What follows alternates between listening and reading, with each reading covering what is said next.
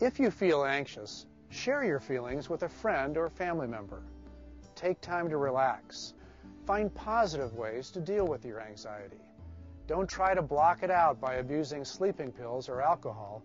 If you find that your anxiety is not decreasing, talk to your doctor. There may be a medication that can help. Depression that follows a cardiac event or procedure usually gets better after a few weeks. If feelings of sadness keep you from enjoying your normal activities, or you're so overwhelmed by sadness that you can't get through the day, you may be depressed.